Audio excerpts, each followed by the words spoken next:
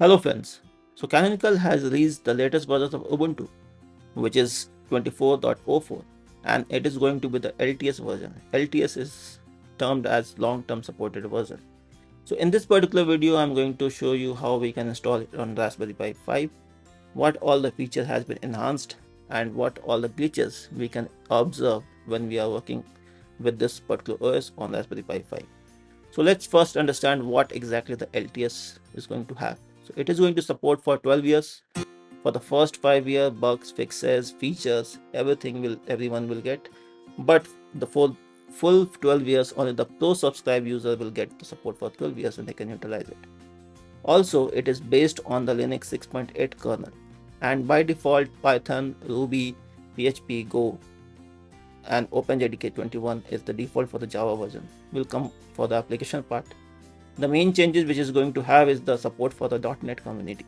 So Linux will support .NET also. Now let's go how we can install it on the Raspberry Pi 5. So I am going to use the Raspberry Pi imager. We will select the OS by going to the other general purpose OS, and then where we will get the Ubuntu, and we can see that we have 24.04 LTS 64-bit. We will choose the storage. So storage, I am having 128 GB. I'm directly utilizing the SD card to install it. So let's see how exactly it will go. So once we'll click on next, it will take some time to write it on the SD card, everything, and then verify it, and then it will get installed. Then we can power up the Raspberry Pi 5, and we can see that after some time it will come to the Ubuntu page where it is trying to process all the steps to get it installed. So it will take some time, and then it will go to the main screen where we can be able to start configuring the different steps for the languages and selection of name of the device. So first, let's go. It will welcome you with the system configuration to select the language, keyboard layout, and I will skip the wireless connection part so you can do it. Select the time zone where you are, and then provide the name of the system configuration. So name of the system, and choose the password and confirm the password which we need to do. So I will mark it as login automatically. So I will not provide every time the password. So it is all your specific need how you want to do it. Click on continue. So processing. So here if you see the graphics when it start configuring everything, here you see the glitches for the first time. So this is how exactly it will show. Then it will try to apply all the changes whatever has to be done during the installation period. Okay, so it is trying to apply all those changes. Once these changes will get applied, then it will walk you through, provide some input for the Canonical, how we can they can take the advantages of some issues, and we can provide them all the logs. Okay, so this will take some time to get it applying the changes.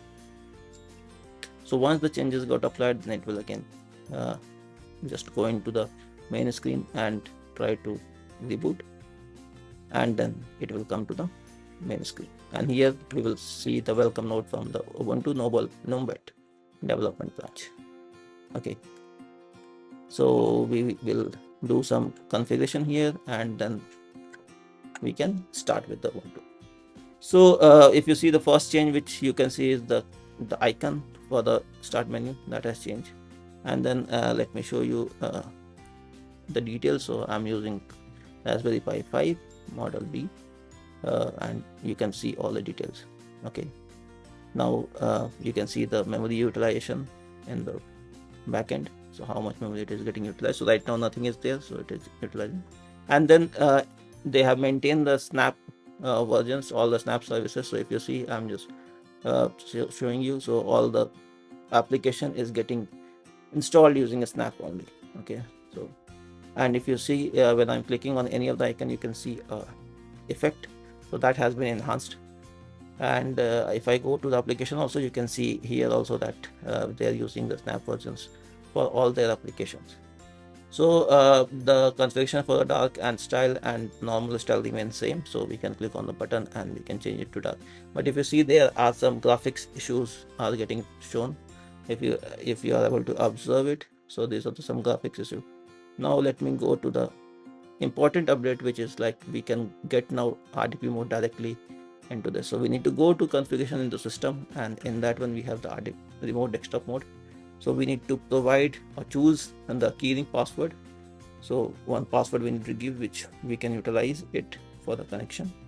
Now when we enable desktop sharing and remote control, then it will by default assign 3389 port, which is for the RDP.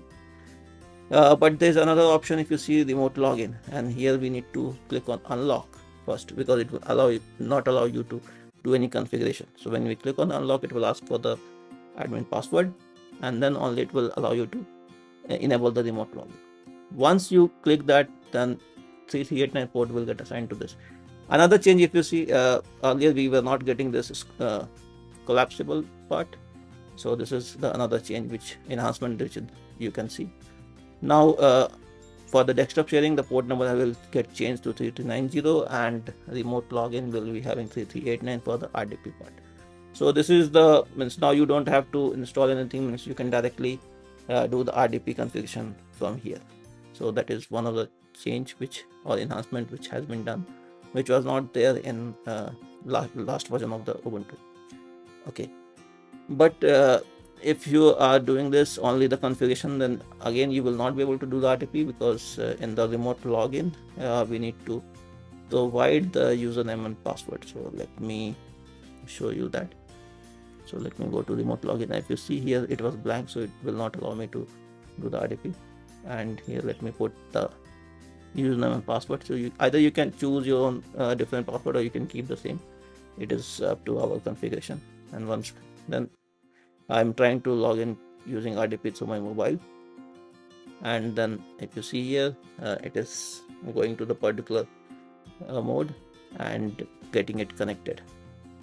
So I'm on the login screen. So with remote login, it will try to sign off the user which is on the Raspberry Pi and try to log in from here.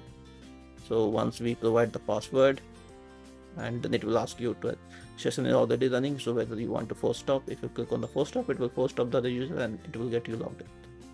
Okay, another updated features which are there in this particular version is they have enabled multi-screen. So you can click on the top. If you see, we can be able to go into different screens, so that desktop mode, basically desktop screen are divided, and when we click on the particular icon, then it will show on that.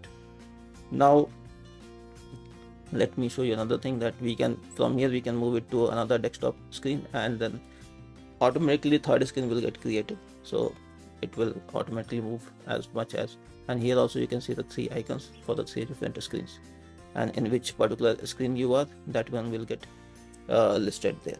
Okay, so the icon will be bigger in that particular section, so it will give you a clear visuality, and you will be able to find it in a better mode, that in which screen you are, desktop screen you are. Okay, so that is another enhancement which was not there.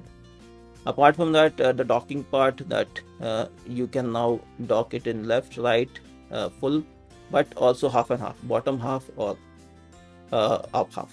So that also you can do. So that is another thing which was not there. So these are some of the enhancement which has been done, and this we can utilize for some of the purposes. Now how are the difference between the Raspberry Pi 4 performance and the 5? So because Raspberry Pi 5 has been called as the desktop king right now, so it is. But so if I boot the Ubuntu 24.04, then Raspberry Pi 4 takes of course extra time to boot, but how much? If you see, it is almost like 47 seconds difference is there. Okay, so Raspberry Pi 4 gets booted in almost like 2 minutes, or here it will get booted in 1 minute 11 seconds. Okay, so that's how the performance difference is between Pi 4 and Pi 5.